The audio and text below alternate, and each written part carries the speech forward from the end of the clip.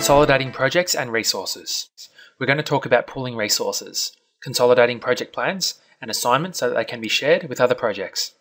Part of successful project management is also time management, and you'll find that these features of project enable you to operate more efficiently, stay more organised, and save time, as well as headaches. In project, a resource pool can mean one of two things. It can be resources that are bundled as a group and assigned to a project, or it can mean a group of resources that are created and made accessible to anyone who has access to your company's server. In this section of the lesson, we're going to focus on the second definition and how to learn how to create a resource pool that you and others can access. However, before we delve into creating a resource pool, we'll need to discuss a few terms that you need to know in order to be able to understand how to add to or access resources in the resource pool. The first term is resource pool project. A resource pool project is the term used for the project that will share or add resources within the pool. If you add resources from your current project to the pool, the project that you add resource to is the resource pool project. The other term is sharer. A project that accesses and uses resources from the resource pool is the sharer project. Creating a resource pool is very easy and not nearly as complicated as it sounds. You can create a resource pool using a blank project and adding resources to it. Do this using the resource sheet. So go to File, and then click on the New button, then click on Blank Project. Now click on the resource sheet, and as we've learned earlier, add a few resources to this sheet.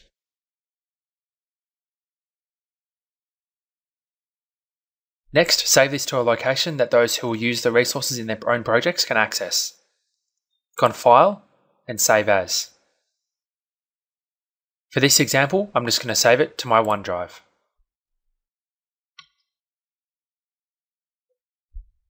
I'm going to call the project Pool.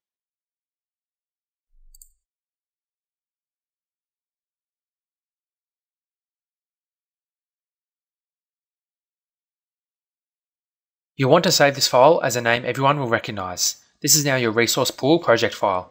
Anyone who can access this file can use the resources in their own projects. These projects that access the pool will be the sharer projects, or sharer files. Now let's learn how to access resources in a resource pool.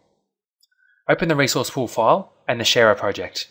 Let's go back to the other project and use that as the sharer project. In the sharer project, go to the Resource tab, and under Resource Pool, click on Share Resources. The Share Resources dialog box now appears. Select if you want your own resources or use resources from another open pool. Click on this option, and then select the project that you're using the resources from. Next, decide what you want to occur if a conflicting resource setting exists, such as the resource base calendar. If you want your project settings to take precedence, choose Sharer takes precedence. Click OK. The resources from your resource pool project will now appear in your sharer project. If you want to update resource information in the resource pool to reflect changes, such as in cost, go to the Resource tab, and under Resource Pool, click on Refresh Resource Pool if it appears. You can also update assignments and tasks in your sharer file, or the project that's sharing files with the resource pool. To do this, go to the View tab, and click on Resource Usage. You can then update the assignments. You can also update time-phased, scheduled, or actual work by updating in the resource usage and task usage views.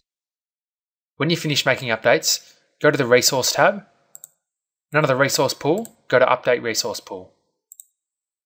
When you disconnect the sharer file from the pool, the sharer file retains all assignments and tasks. However, your sharer file will lose the resources. For this reason, create dummy resources for any resources that you want to keep in your sharer file and copy the resource information. Once you disconnect from the resource file, you can rename the resources. To consolidate projects means to take several projects and combine them into one to create a master project. At that point, all of the projects that you inserted into the master project become sub-projects. To consolidate projects, open the project that you want to use as a master project. Then go to the Gantt chart view. Click on a task name. You should click the row below where you want to insert another project. This means a new project will be inserted in the row above where you click. Go to the Project tab and click on Sub-Project. You'll now see this dialog box. Find the project that you want to insert and then click on Insert.